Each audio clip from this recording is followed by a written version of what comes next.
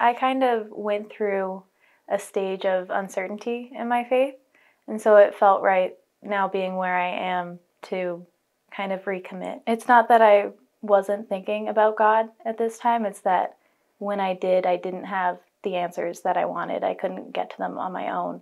It was hard for me to grasp that I wasn't the one in charge of my life. Those doubts have not like magically disappeared, obviously. Every once in a while you find yourself in a moment of uncertainty, but now when they do arise, I know where to go and where to bring them, and it's clear that I'm not on this journey alone like I once thought.